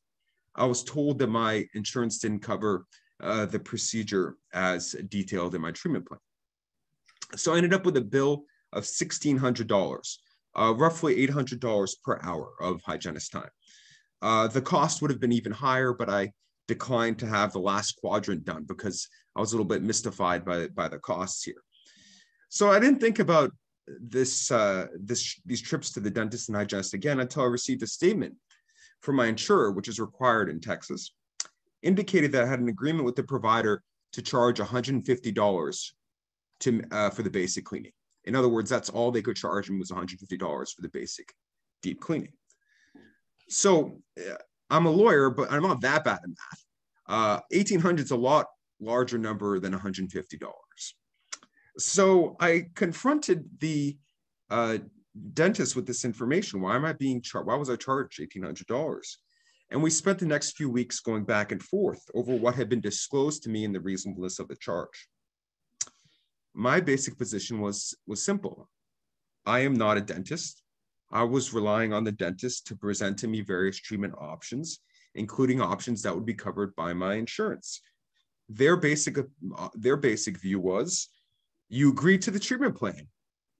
You're an adult. Heck, you're a lawyer. It's not our fault if the insurance doesn't cover the deep cleaning that you agreed to.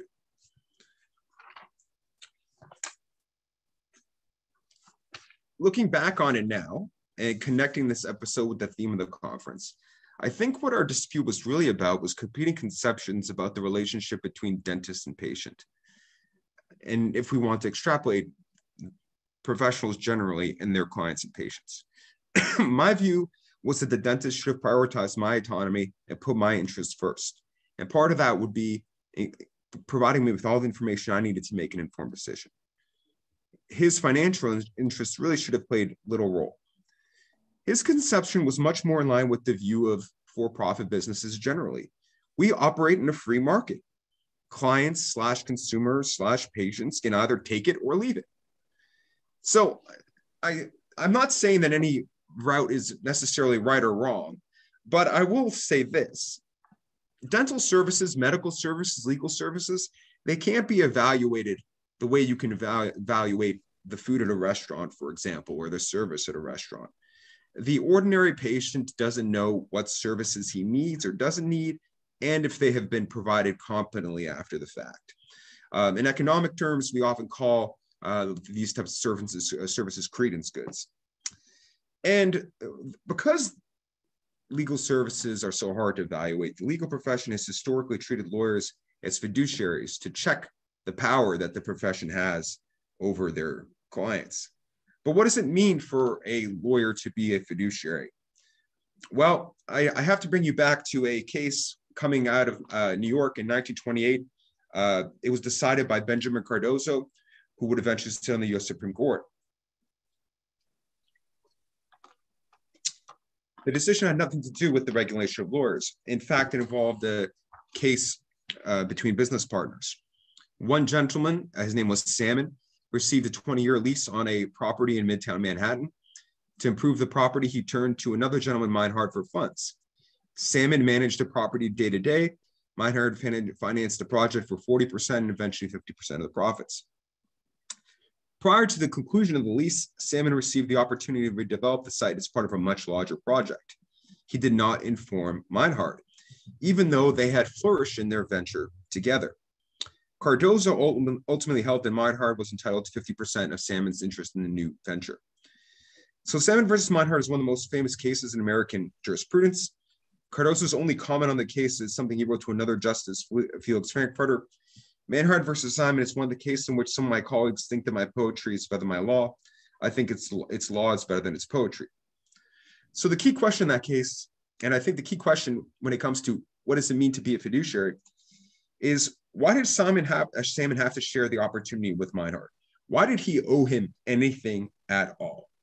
According to Cardozo, Salmon had put himself in a position in which thought of self was to be renounced, however hard the abnegation. Many forms of conduct permissible in a workaday world for those acting at arm's length are forbidden in those bound by fiduciary ties. A trustee is held to something stricter than the morals of the marketplace.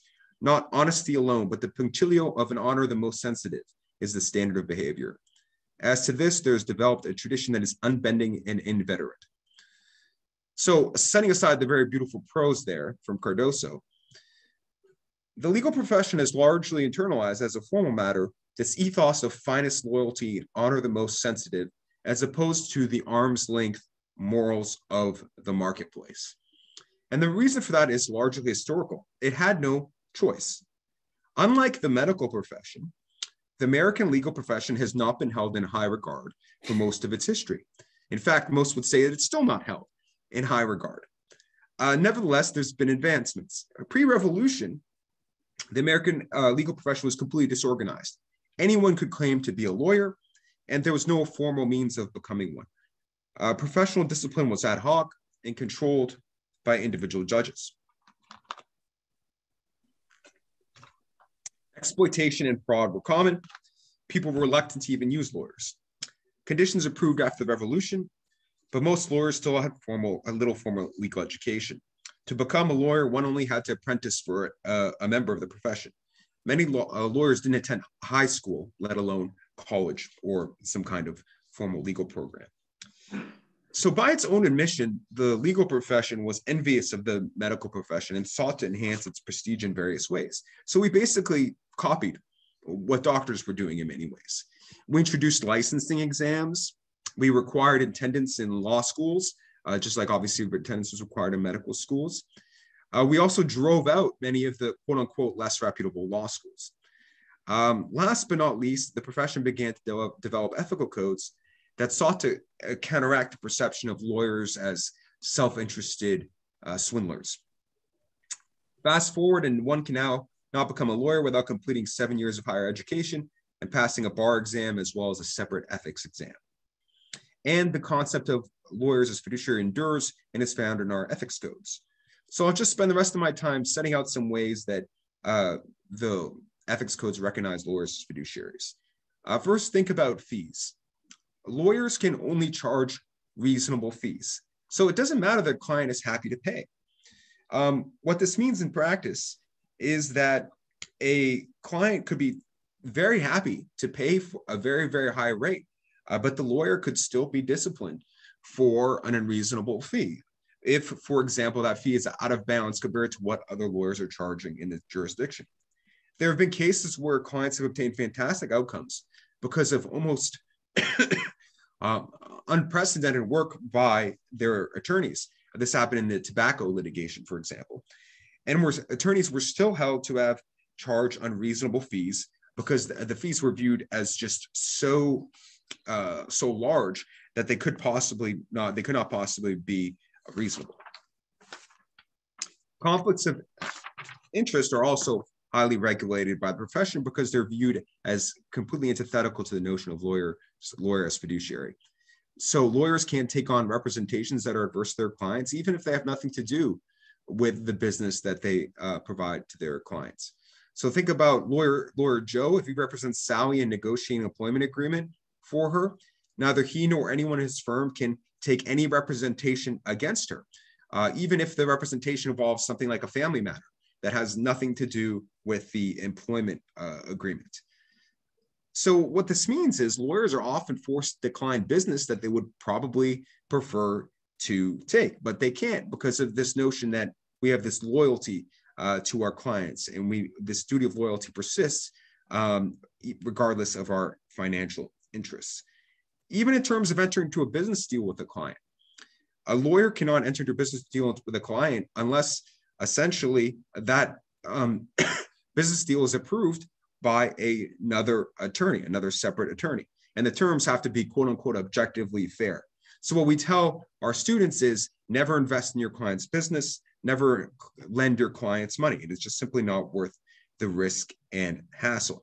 It's almost as though we expect lawyers to pretend that they're not business people in many of their interactions with their clients. So this persistence of this fiduciary duty ethos, which admittedly is often breached, but it has been useful in forestalling some of the changes that we have seen in other professions. So for example, the American legal profession has thus far resisted the corporate delivery of legal services. Non-lawyers cannot own or operate law firms with a few narrow exceptions in a few states.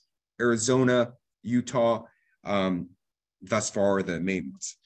The fear has been that non-lawyers do not understand the profession's ethics and the duties that they owe to their clients, and would encroach on our independence and relationships with our clients. So many in my field, and I would say I'm very much a minority in this, many in my field kind of dismiss these concerns as rooted in economic self-protectionism, and there's probably an element of that.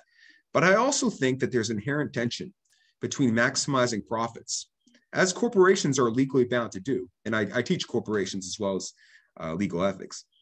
And there's a tension between this corporate profit maximization and safeguarding clients' interests, and indeed putting the client's interests ahead of our own financial interests. So think about a lucrative case, not frivolous by any means, not a complete loser, but a likely loser. A lawyer who's working for, let's say, a firm controlled by a private equity fund, is he going to drop that case, advise the client to drop that likely loser, even though it's lucrative for the firm, knowing that the private equity firm is looking for a certain kind of return? I'd like to think in our current state of affairs, the lawyer has a great deal of autonomy to do so. So going forward, I think we're likely to see a lot of the changes in the legal profession that you've already seen in the medical profession. But regardless of the level of changes that occur, regardless of the involvement of non-medical professionals and non-legal professionals in our various markets, I think we should always seek to operate beyond the morals of the marketplace, to bring us back to Justice Cardozo's words. Because the services we provide, legal services, medical services, were never intended to be bargained for and traded in the traditional free market, nor can they really be valued in the traditional free market or evaluated in the traditional free market. And the role of regulators, in my view, it should be to ensure that professionals retain enough autonomy to be able to put their clients' and patients' needs first. And so they should ensure that that autonomy is protected on a going forward basis. So thank you so much. I hope I've offered some interesting lessons from the legal profession and some explanation as to why it evolved the way it has. And I look forward to any questions or comments you may have. Thank you.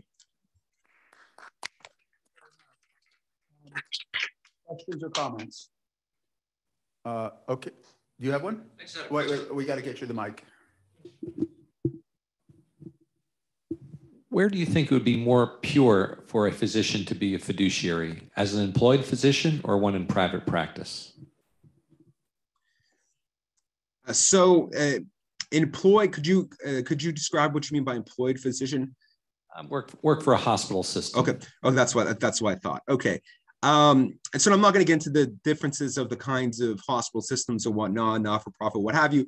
But I would actually probably say the private practice model in many respects.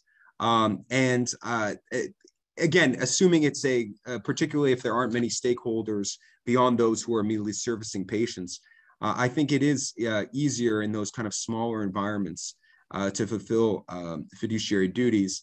I would also say that in the larger systems, fiduciary duties have largely been supplanted by rules and regulations, which are not necessarily the same thing, right?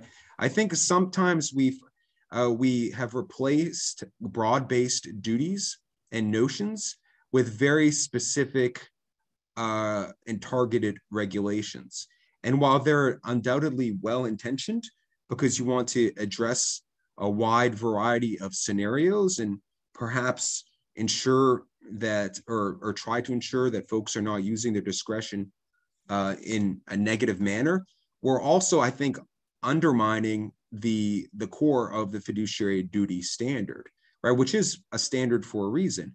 It's supposed to be flexible. It's supposed to be guided by the patient or client's needs. So I think the private practitioner probably has a little bit more room, particularly if he's not part of a larger system. Let me make one comment, though, just to make it a clarification.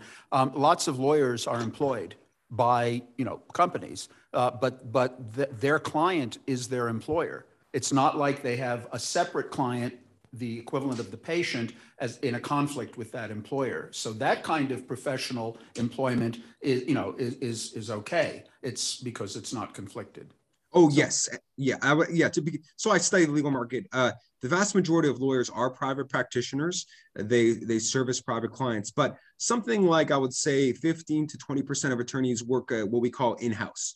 They work in-house for corporations, and exactly as noted, they service the one corporate client, and their duties are to the corporate client, and that's where their fiduciary duties lie. And that's important because sometimes lawyers can get confused between their duties to the corporate client versus their duties to particular individuals within the organization. I just wanted to say it. I'm pretty sure you look darn healthy, and I hope you recover real quick. And I don't think anyone could think you're sick. Last point is, I'm a surgeon, so I'm always wondering, as a fiduciary, of course, I do better financially if I do surgery on somebody, but the employed physician is going to be paid whether or not he or she does surgery. So I always wonder where the concept of fiduciary comes in, and to what extent the self-interest of the physician doing a procedure versus not doing a procedure. We always try and do the right thing for each patient, but sometimes the perception can be different than the reality. No, that's an excellent point. And here's what I try to tell my students about this. And it's the same thing regardless of practice setting. The question is just, and obviously practice settings just vary greatly. I'm sure that there are some hospital systems that are far more deferential to physicians than others. Just like there are some firms that are far more deferential to individual attorneys than others. I think where fiduciary duty really comes into me is this. It's a useful check against motivated reasoning, right? So it's one thing to say, oh, I always want to do the best for my patients, right? Just like lawyers will always say, I always want to provide zealous advocacy for my clients. But I think it's helpful to take a step back and say, okay, but am I potentially engaging in motivated reasoning here, right? And I'm saying that this surgery is in the best interest of my patient, but it is also in my financial interest. Is it possible that that's kind of affecting my assessment of this? Because if my financial interest is even clouding my judgment just a little bit, right, isn't that a problem, right? Do I need to maybe take a step back and consider, maybe I need to consult with someone, who I trust, maybe a fresh perspective. So that's kind of where I think the fiduciary duty framework comes in. It's not so much the specific requirements as the idea of the undivided loyalty, right? Just renouncing the sense of self, right? And I think even those of us who are incredibly moral, I think we can't help sometimes, have motivated reasoning. So I always tell my students, whenever you feel like this is the absolute right thing to do, no question, just take a step back and say, okay, but is there some reason that you might be so inclined to think this way besides the love of your patient or client, right? And I, with all due respect, Dr. Kouros, I mean, your premise was if you did surgery or didn't do surgery, the financial effect on you would be the same. I mean, so no Christmas bonuses. Think, National Lampoon's Christmas Vacation. No profit, no profit sharing, no incentives. I mean, and even, on a non-financial basis, if you're not doing a lot of lucrative things for your employer, bad things can happen to you, and they may not be much, you may not understand it as connected or not. So, I think it's more complex than that. But other comments or questions? Anybody else? Yes, Dr. Krizoff. I was really struck by your use of the concept of legal relationships. As a physician, now a retired physician, I've been struck that in our field, long-standing relationships and really knowing the person as opposed to knowing the individual disease that they have really withered. And I'm curious to what extent that currently exists in the legal field and what suggestions you have to actually strengthen long-term relationships in the medical field. No, that's a fantastic question. And I have the very much the same concern in the legal field. So currently, I would say that in most lines of legal practice, not all, but most lines of legal practice, the most important, I think, element of success is your relationship with your clients. Whether we're talking about big firms, small firms, medium-sized firms, you have to have a good relationship with your clients. At the end of the day, law is still a reputation business. And it's your ability to leverage your personal network and what sociologists call social capital that often determines your success as an attorney. So if you don't have those personal relationships, you're not going to be as successful in the legal profession. That being said, I think there is a concerted effort, somewhat well-meaning, to kind of replace that relational model with a more kind of commoditized delivery of legal services. Namely, why do we need, then I had hosted a conference years ago on this, and there was a great debate between Professor Lubon at Georgetown, who's the leading philosopher and law professor, and Sam Eistreicher, who's a labor and constitutional law professor at NYU. And anyway, the quick crib notes version was Professor Lubon gave this great story about how he went to talk about a will. He and his wife went to talk about a will with their lawyer. And the lawyer brought up all these things they never thought about, right? Disability and their children's disability and things along those lines. And it was very moving to them. And it really kind of made them think about, their passing in a completely different way and what they wanted to see happen afterwards. And Professor Eschrecher's view was like, yeah, that's all nice. I love to have new friends and them to learn all about me. But at the end of the day, I just need a document, right? And I think we're kind of moving that direction. You see that with automated providers of legal services like LegalZoom, which some of you may have heard of, that advertises quite a bit. So I think there's kind of a push. Do we really need a lawyer who's got a relationship when at the end of the day, all someone wants is a legal document? And I think the hope is the document is, if you don't have the lawyer with the relationship, it'll be cheaper, more people will get help. So they kind of focus on the bright points, but they forget about you're losing the human element. A lot of things might fall through the crack without the human element. And not to mention that lawyer can also maybe connect them to other services they need. So I fear that we're kind of moving the same way in the law. Do I have any suggestions how to forestall it? My only hope, and I don't know if this is a hope or maybe this is dystopian, is that maybe we become disillusioned with technology and with some of the kind of, shall we say, automation that we've seen in general, that we kind of start to question whether what we've lost, right? So that's kind of my only hope, because otherwise I fear that we've become so disconnected from each other that it's going to be very hard for the professions to hold on to the historical ties they've had with their clients and patients. So sorry to leave it on a kind of a sad note there, but I'm not optimistic. Let me tell a little story of my own experience. I started practicing law in 1975 at a major law firm in Washington, D.C., Arnold and Porter. And when I started practicing, clients would never question a bill. They would never leave the firm to go somewhere else. As far as they were concerned, they were so grateful that the firm had agreed to represent them.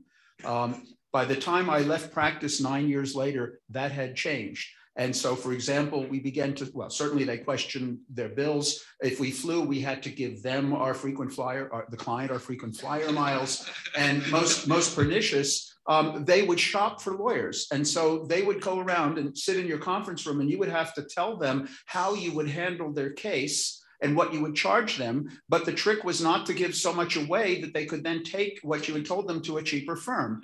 And it was a complete transformation and among other things, senior partners who used to be paid on a just an equity basis for showing up at the drinks, at the cocktail hour, were now being paid only based on billable hours as well as the junior associates. So I don't know, what's happened since 1984, but my sense is it certainly hasn't gotten any better in the sense of long-term, that sense of long-term loyalty.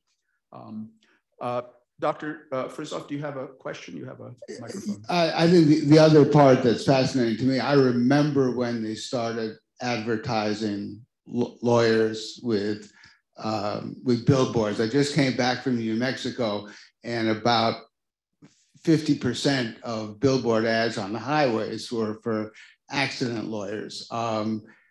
I think that marketing, we talked earlier in this meeting about the $30 billion spent per year in institutional marketing, drug company marketing.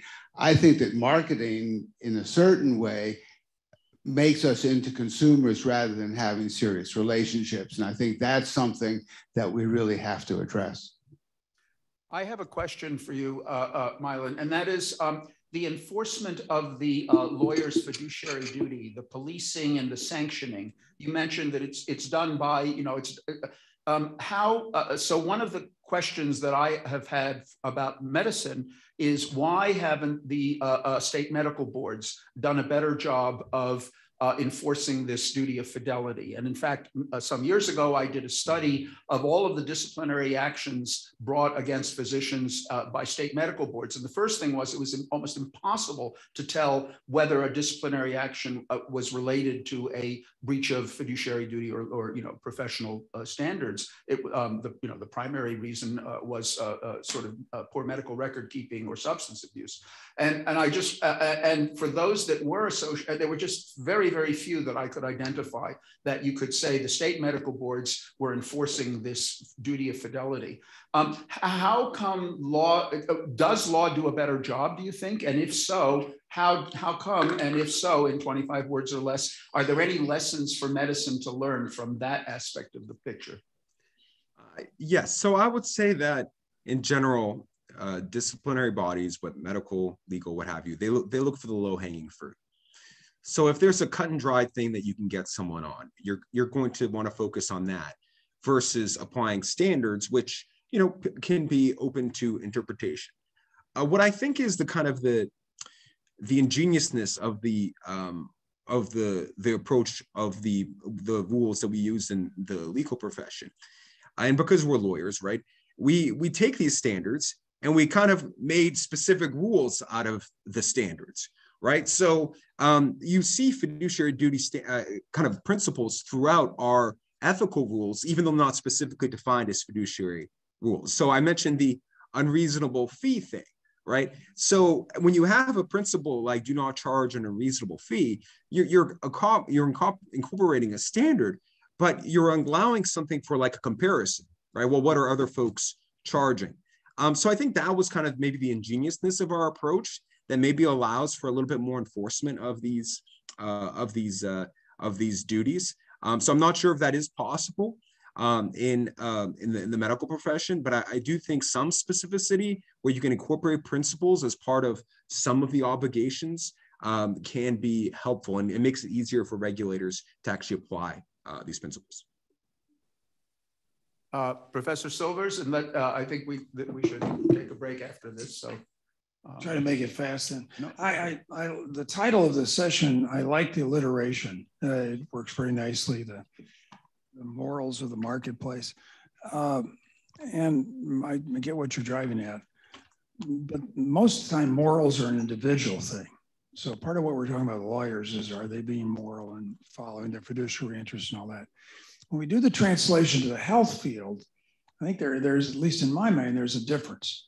When we think about quality, and we've had discussions about malpractice, for instance, on this, the illusion that it's one person that's screwed up is clearly wrong. It's a system that's screwed up. Multiple people had to fail for somebody to get killed in most situations.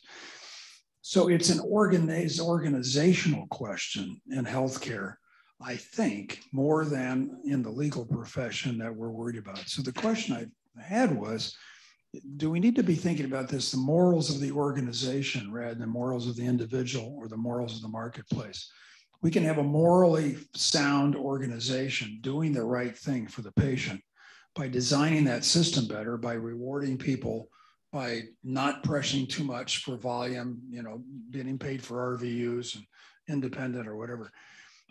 Isn't that the place really where the translation is really important to think about the differences between the two?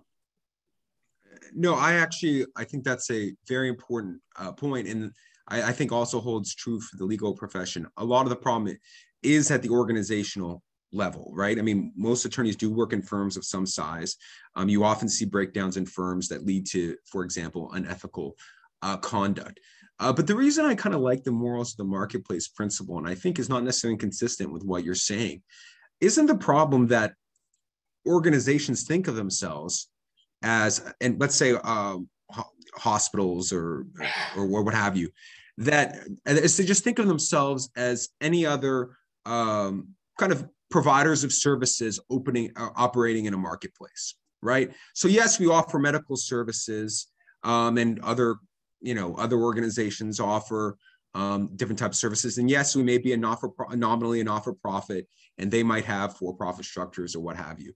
But at the end of the day, we're a business, we're run like a business, and we operate in a marketplace, right? And if that's the ethos that an organization has, I would submit to you maybe that's the original sin, right? So if you operate as the principle, well, we're in a marketplace, we're in a position that operates in a marketplace by the morals of the marketplace, I think it's kind of hard for the individual doctor to really do much about that, right?